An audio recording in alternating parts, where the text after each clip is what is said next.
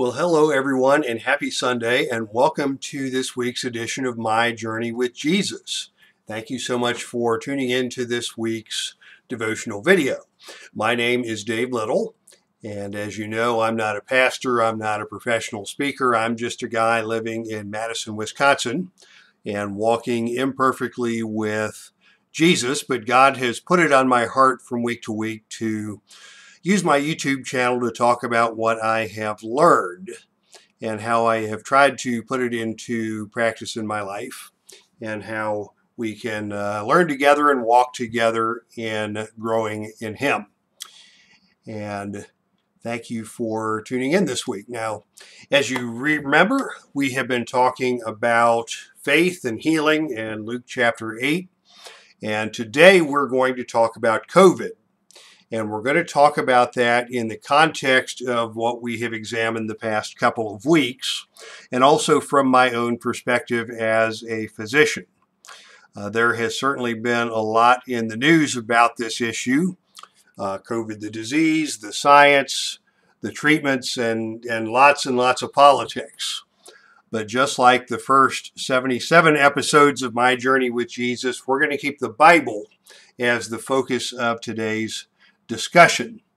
Now, the past couple of weeks, we have looked at the ministry of Jesus as a healer and the role of faith in modern medicine in both sickness and health. And let's review some of the principles of what we have learned and kind of work backwards from what we have discussed through the topic of COVID today. So what have we learned? As Christians, we do not need to fear illness or death. We recognize that these are part of the life that God has ordained for us and the results of the fallen nature of man. And although we do not need to fear these things, we can pray for health for ourselves and for others. And as we pray, we know that we are subject to God's sovereignty for the outcomes. Our lives are ordained by God, and He has the power to act and the power to decide whether to act in any given situation, as we saw both in the episode with the woman who had the bleeding issue, and also in the life of Apostle Paul, who had some sort of thorn in his flesh that he prayed for healing, and God chose instead to let that thorn remain with Paul in order to teach him about his need to depend on God. And from that, we have come to understand that it's not a lack of faith that prevents us from getting better. It is God's sovereignty and God acting in our lives in ways that are according to His chosen purpose that determine these outcomes. Finally, we have come to understand that our sufferings, whatever form they take, are temporary, and God is eternal. So, how do these truths apply to COVID? COVID and society's response to COVID have been such a hot topic these days. We have beliefs and practices that are all over the map. Some folks think we ought to go into complete quarantine mode. Some folks dispute the very existence of the disease, and there are all kinds of opinions between those extremes about vaccines and treatments and masking and social distancing and the role of government and individual freedom in making all of those decisions. So for today's discussion, I'm going to start with my perspectives on COVID and examine these perspectives in light of the scriptures, and present my personal approach to the pandemic as a Christian, as a physician, and as a citizen. So, here is the deal on COVID. COVID's a thing. We don't know why it's a thing. We do know that we have public health authorities who are responsible for managing COVID, and our public health authorities don't know everything, but they're the best we've got. The best available resources in science and technology are serving the public in the role of public health authorities. They're imperfect, but they're the best we've got. As Christians, we are subject to our governing authorities, except in cases where they clearly violate God's word. But I would submit that there is nothing about vaccines or masking or social distancing that violates the word of God. And we will dive into that in some detail. So, about COVID. Why is COVID a thing? Well, COVID is a thing because we live in a fallen and broken world. We suffer from disease. We suffer from illness. We die as a result of the power of sin in humanity and the power of sin in our own lives. The Bible describes illnesses and plagues as natural occurrences over the course of history. This week I found a really cool blog post that describes a variety of plagues that occurred throughout the Bible. And I will post this link to this blog in the description of the video down below. In the Old Testament, plagues are sometimes described as a mechanism for God to administer justice to sinful nations. In the New Testament, God does not deal with nations as collective identities the way that he did in the Old Testament, but in the time of Jesus, Jesus ran across a lot of people who suffered from illnesses and various types of plagues, and he healed many of these people for the purposes of proclaiming his power. But he didn't teach that illness was always a form of judgment.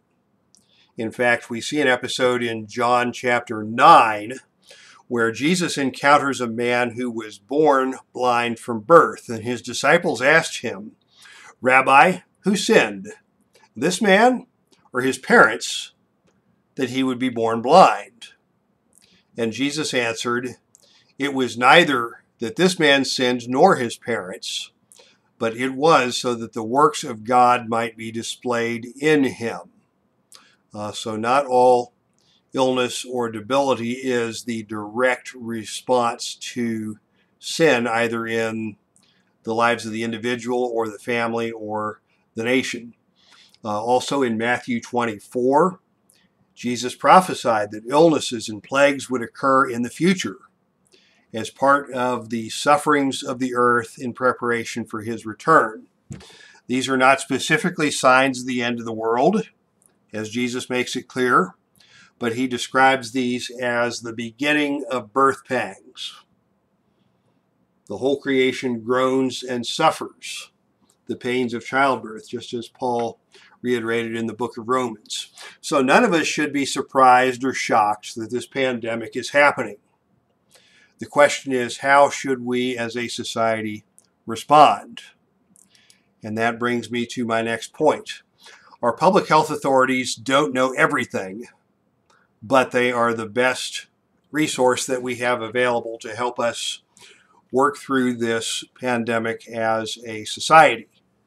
I'm going to draw an arbitrary distinction here between authorities and experts for purposes of this discussion. An expert is someone who knows everything there is to know through extensive study and experience. When I use the term authority, that's a little bit lower on the scale of esteem. An authority in my vernacular is someone who knows more than most people, but may or may not be an expert per se. And you can quibble over this terminology, expert versus authority, but bear with me as I lay out the logic.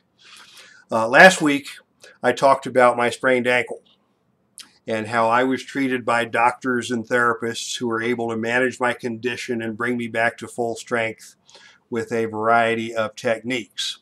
The doctors and the therapists who treated my ankle were experts because they had treated hundreds, if not thousands, of ankle sprains over the course of their careers. The COVID pandemic is a whole nother kettle of fish. The world has not seen a pandemic of this scale in any of our lifetimes. The last time anything of this magnitude went down was back in 1918. There have been a few significant disease outbreaks over the years, maybe H1N1 back in 2009. But before that, you have to go all the way back to the early 70s.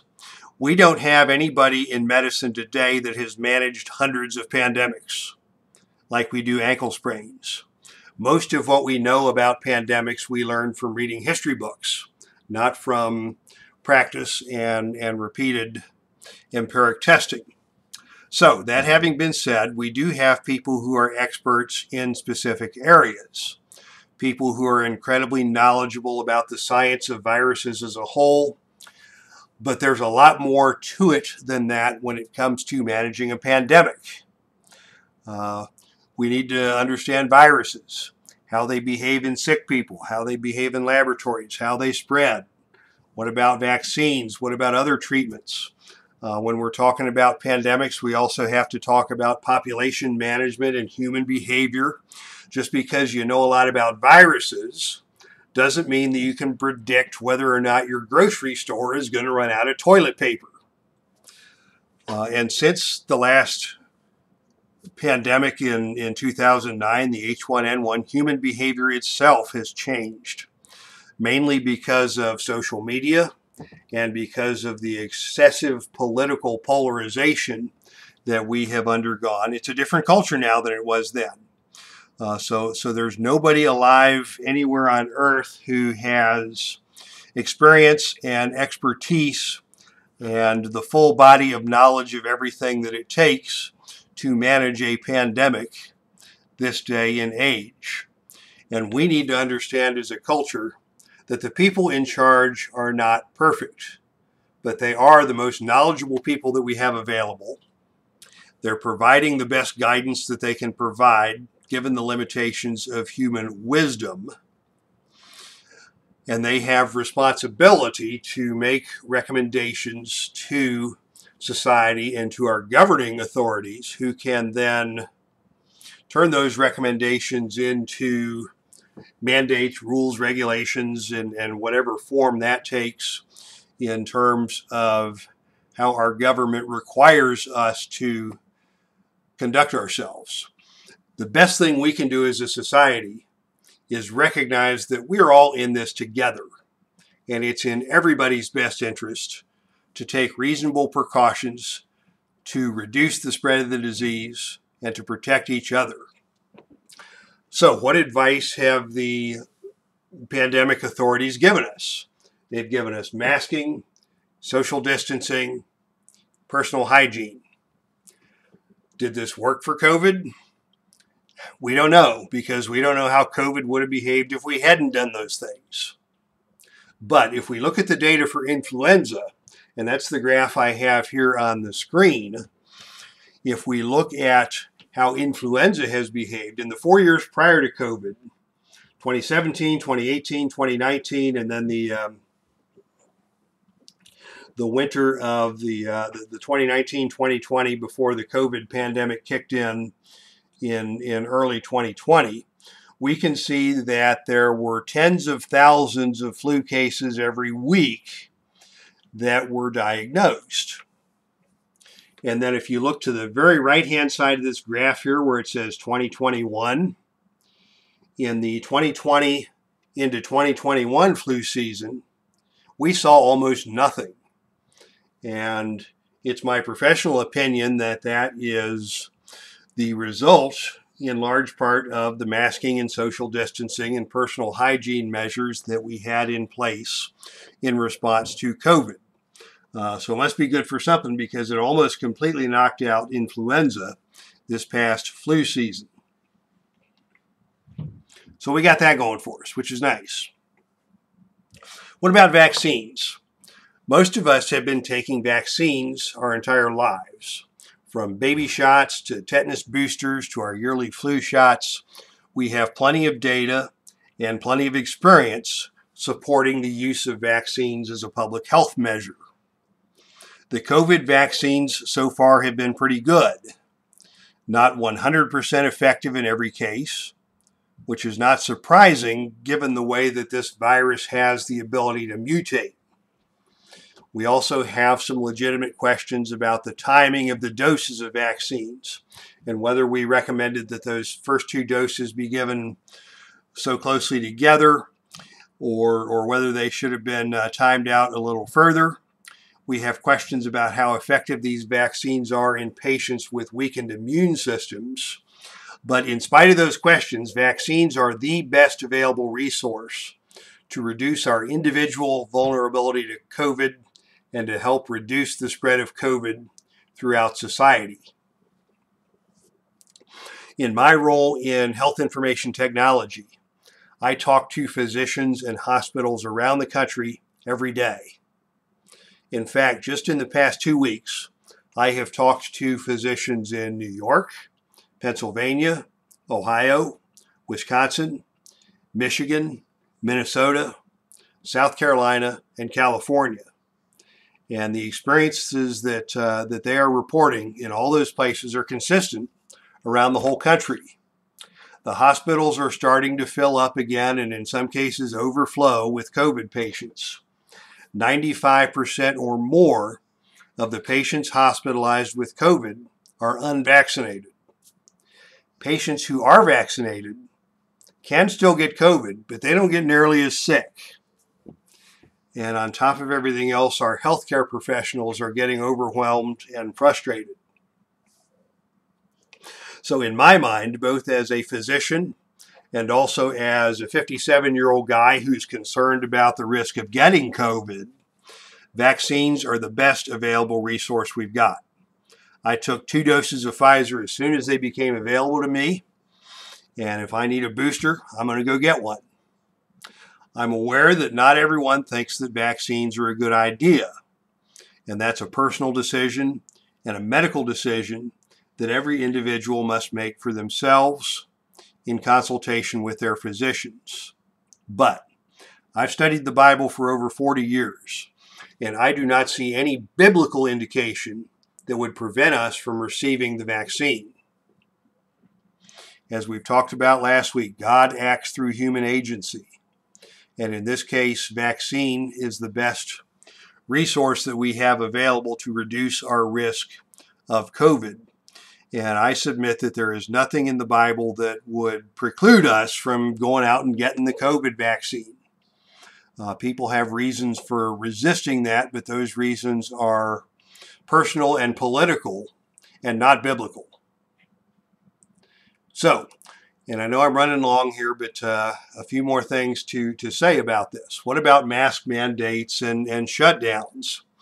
Like I mentioned above, our public health authorities are not perfect, but they are the best people that we have to lead us through this time of pandemic. And from the beginning of the pandemic, we were aware from day one that the case counts would ebb and flow, they'd go up and down, and that periods of masking and distancing would be necessary, and there might be periods where we could loosen up the restrictions, and if there's a new variant or a surge that comes about, we might need to clamp things down for a while. From the perspective of the Bible, we are instructed in Romans chapter 13, every person is to be in subjection to the governing authorities. For there is no authority except from God, and those which exist are established by God.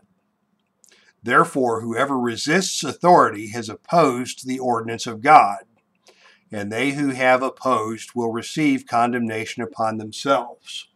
As Christians, we are expected to obey our governments, except in the instances where obedience would require a clear violation of God's word. Cases like Daniel being forbidden from praying, or Shadrach, Meshach, and Abednego who were compelled to worship the king, or cases like Peter and John who were being prevented from speaking the gospel, being asked to wear a mask in public or to sit further apart in restaurants. These limitations do not rise to the level of disobeying God. There's nothing about vaccines or masking or social distancing that violates the word of God. So for me, when the public health authorities recommend that we put the mask on, I wear the mask because God instructs us to obey our governing authorities. I believe in cooperating with our public health advisors. I have concern over the well-being of others, and not only the well-being of others in terms of spreading the disease, but there are folks who are very anxious about the need to wear masks in public, and we need to reassure and take care of those folks when we see them in the grocery store and they're afraid of people that aren't masked. Then, we need to respect that and show concern for the well-being of others by our own willingness to put the mask on to protect and reduce the likelihood of spreading the disease. I don't wear the mask to make any sort of political statement. I don't wear the mask to virtue signal or to establish my moral superiority over anybody who chooses not to wear a mask. In fact, my biggest concern from a spiritual perspective is the extent to which people have allowed this issue to become a source of contention and judgmentalism. People who choose to mask condemn those who choose not to mask, and vice versa. As Christians, we are called upon to respond with grace, not judgment or condemnation, to those who disagree with us on political issues and issues that are not clear commands of the Bible. Most importantly, I do not mask out of a sense of fear. As we have discussed the past couple of weeks, God is in control of our lives, and we do not need to live in fear about health or illness or even death. And to close out this discussion, and thank you for bearing with me, I look forward to experiencing the truth which God gives us in Revelation chapter 21, verse 4. He will wipe away every tear from our eyes, and there will no longer be any death. There will no longer be any mourning or crying or pain. The first things have passed away. And that is the day that I look forward to. So I don't wear the mask out of any sense of fear. I don't wear the mask out of any sense of dread of illness or death, because those things will be a part of life at some point along the way, as we've talked about the past couple of weeks.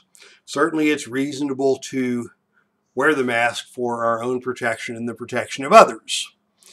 For the same reason, I don't drive drunk, and I don't, smoke cigarettes and do other things that potentially could put my health at risk, are the reasons that I mask, because God gives us the responsibility to take care of our bodies. And that's where we'll shut things down for this week. Thank you so much for tuning in this week. I know it's been a long discussion, but this is a hot topic.